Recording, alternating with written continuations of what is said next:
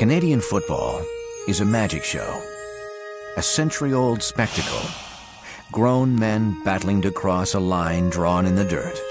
It is a game filled with heroes, great players and great teams, bringing championship pride to their faithful fans. The field is a battleground where skill and determination are the tools of the trade. It is a game that has grabbed a nation by the heart. An annual struggle becomes an epic battle as teams fight for the ultimate glory, the chance to hold the Grey Cup and become forever known as a champion.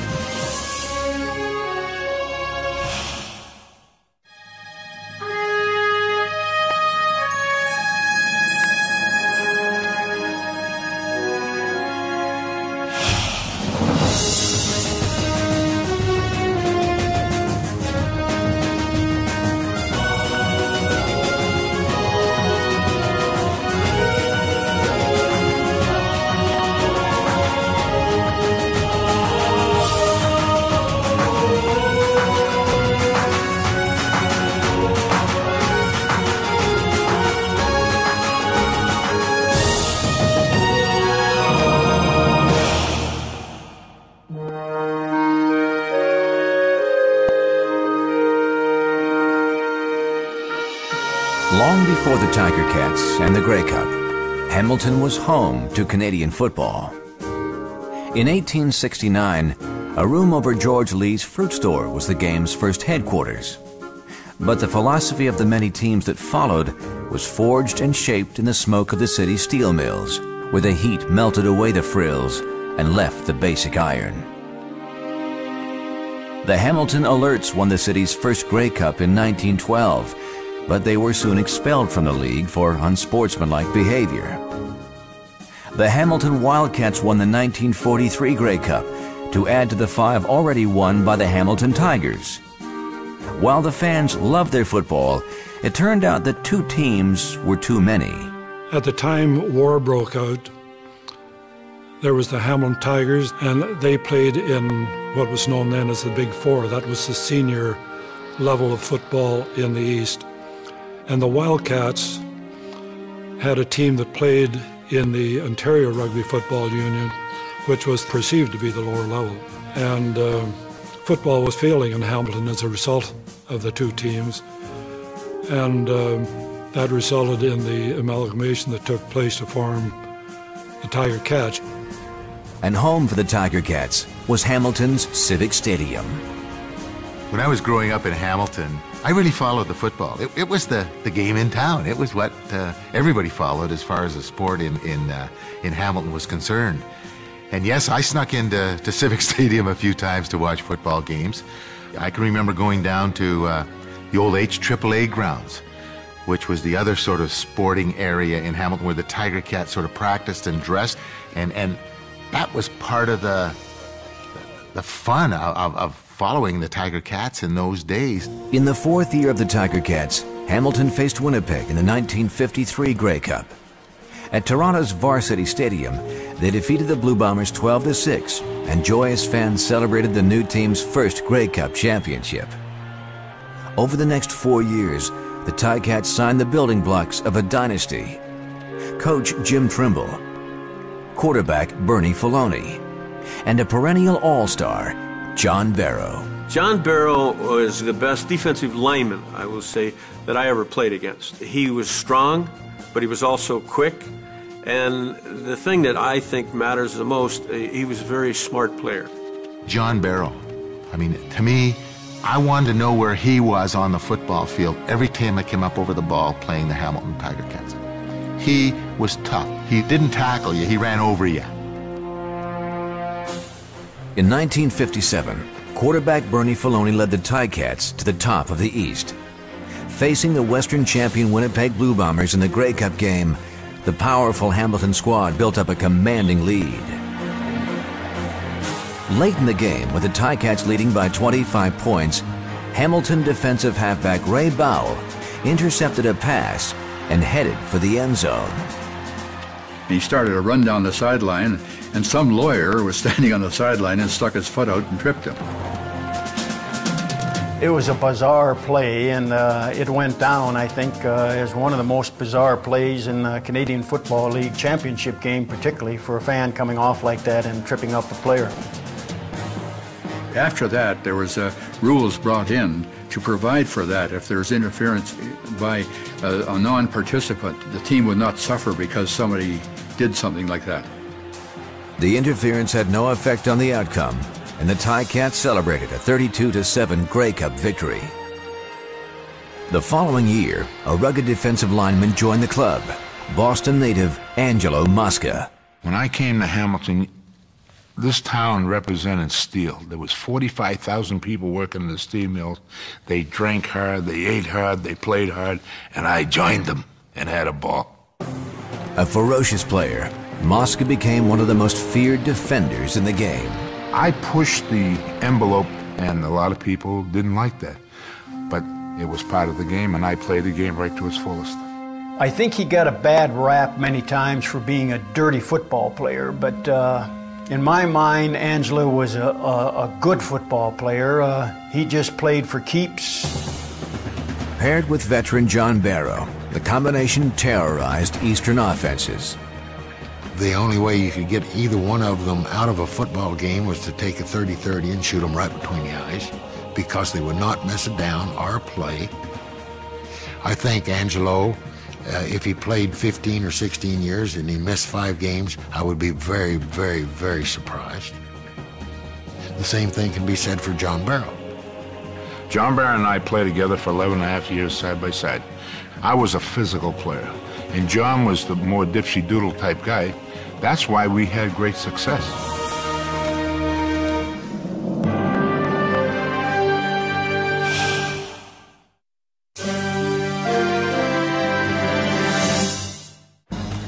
In 1958 and 59, the Ticats captured the East, but both times fell to Winnipeg in the Grey Cup.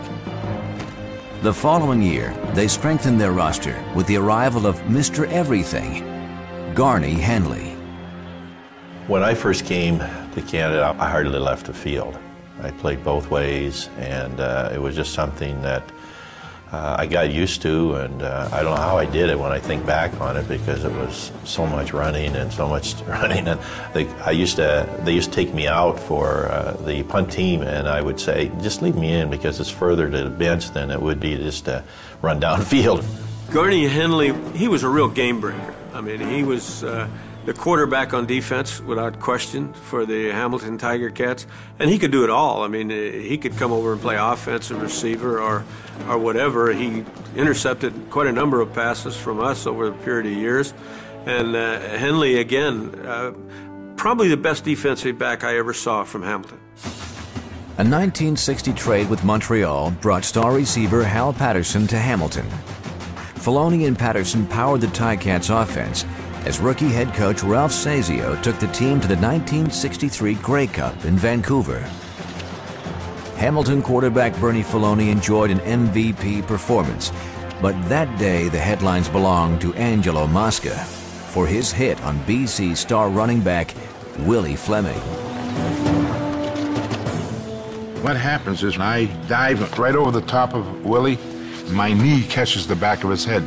Because Mosca hit Willie Fleming, it was a dirty hit. There was no penalty called on the play, and Willie got knocked out of the game. And I always said I think Willie could have come back.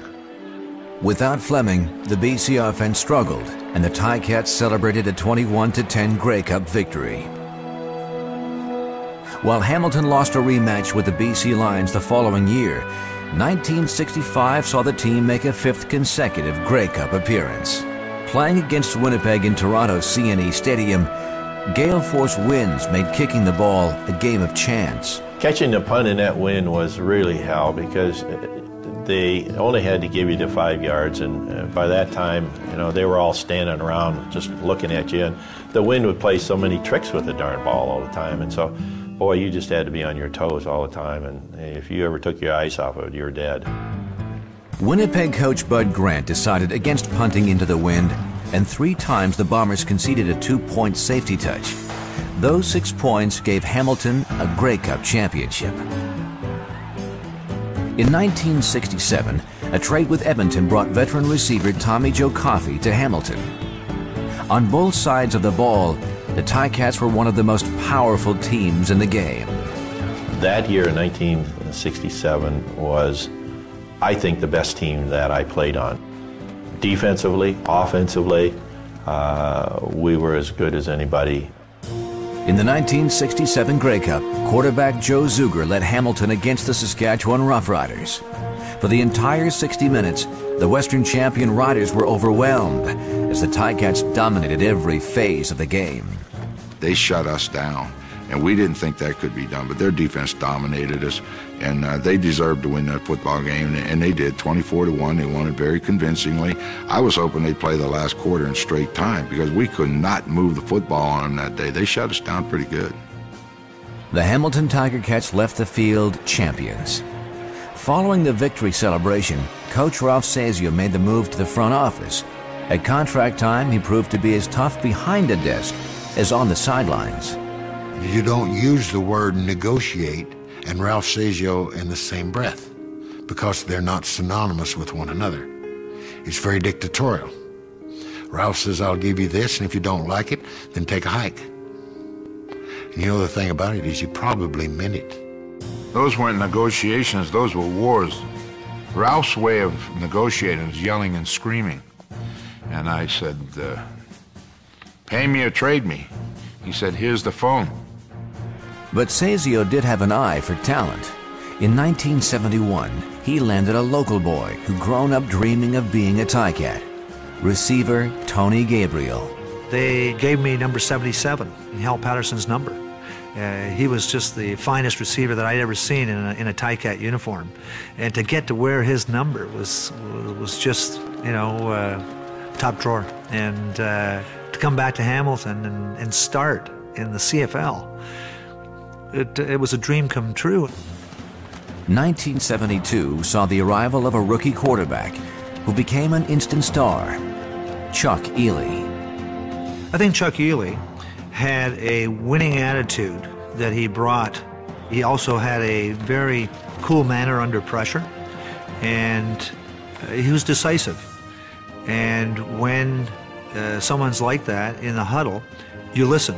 In the 1972 Grey Cup game, it was the rookie Chuck Ely against the veteran Ron Lancaster and the Saskatchewan Roughriders. In front of the hometown fans, Ely performed like a veteran. Late in the game, with the score tied at 10, the Chuck Ely to Tony Gabriel combination was unstoppable. Chuck Ely marched that football team down the field, probably as good a drive as you like to see a quarterback have at the end of the game. He threw the ball to Gabriel here, he hit Gabriel across the middle, and he put it in position for Ian Sunner to kick a field goal on the last play of the game. 19-year-old Ian Sunter's 34-yard field goal brought the Ticats their 6th Grey Cup championship. The victory provided a perfect ending to the long career of fan favorite Angelo Mosca.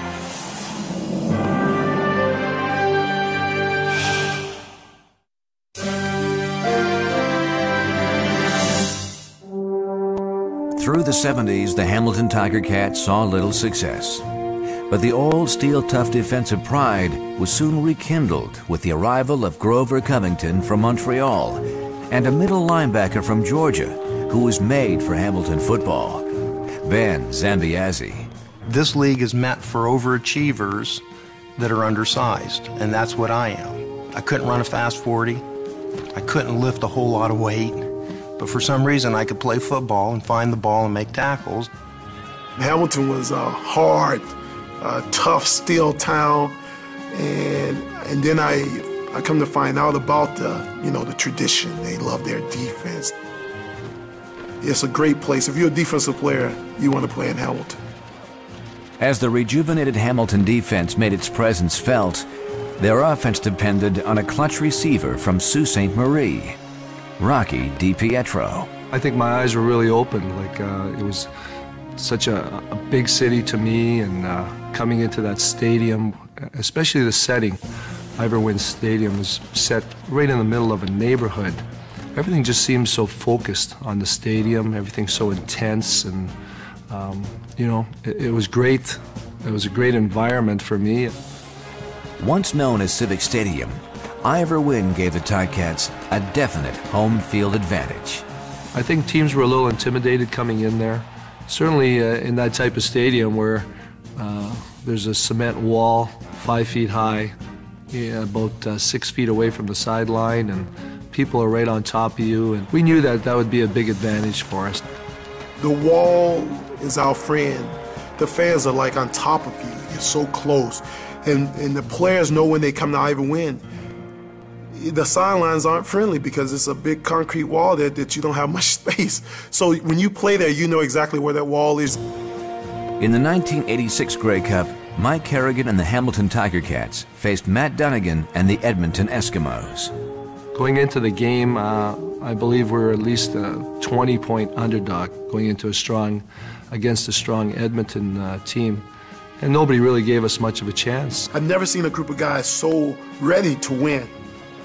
Our defense put tremendous pressure on Dunnigan the whole day long. And we felt that we would not allow them. We would not allow them to beat us. Grey Cup MVP Mike Kerrigan passed for more than 300 yards and 2 touchdowns. But it was a rookie kicker who stole the show, Paul Osbaldiston.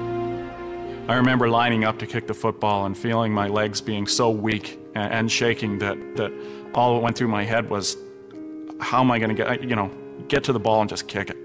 I was so nervous. Osbaldiston performed like a veteran with a record 6 field goals in a 39-15 victory. Man, was he a blessing, because he didn't miss anything. The kicks that he kicked were not like, oh, it was a 20-yard kick. They were like 47, 50, 52. I mean, they were good long-size, decent kicks, and he put them right through the uprights. After 9 years as owner, Harold Ballard had his first Grey Cup. Fans flooded the streets to say thank you. The response was unbelievable. The town was just going crazy. They went crazy the night before when we had the Grey Cup parade. There was about 30,000 people out, pouring down rain. The parade route was just packed. Everybody got in these convertibles and rode down the streets of Hamilton with people on both sides. People came out from work, and were standing there and throwing confetti in the air and just so happy and proud to have another championship.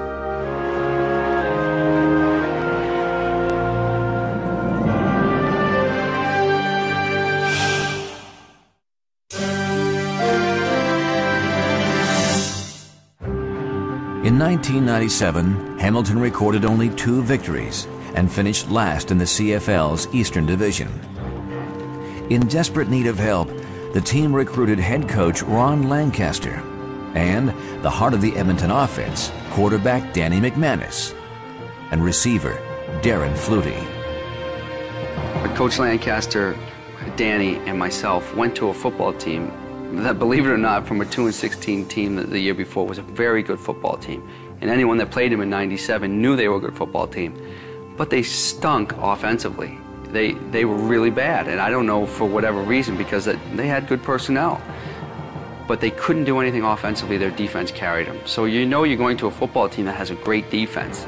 And we all know defense wins championships. So if we could do anything offensively, we had a chance to win football games.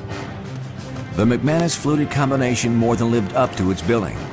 In a single season, they helped turn the Ticats into a Grey Cup finalist.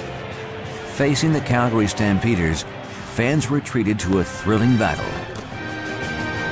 As the clock ran down, Hamilton held a single-point lead. But on the final play of the game, a Mark McLaughlin field goal cost the Ticats the victory. As Calgary celebrated, Hamilton looked ahead. When we went to camp next year, you could get the feeling from these guys that, we want to win that Grey Cup this year, because we didn't get it done last year when we led with a minute left in the game. We watched the '98 Grey Cup film the first day of training camp. Coach Lancaster put that on and said '98 was a great season. But remember this game, and remember how you felt at the end of this game. And we just really had unfinished business in '99.